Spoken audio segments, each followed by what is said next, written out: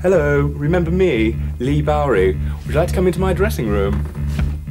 The jacket you're looking at is rather interesting in that the gold fringe is made from Kirby grips.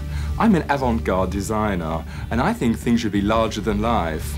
This is just a small taste of some of the designs you'll be seeing later on, so be prepared. This is my next outfit.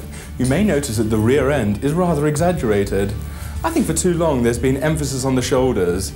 My idea is to reverse everything, turn it upside down, emphasize your backside and perhaps even your hips. That's my tip for 86. Also take note of the checkerboard. Geometry will be a big number next year. This outfit's absolutely ideal for making an entrance.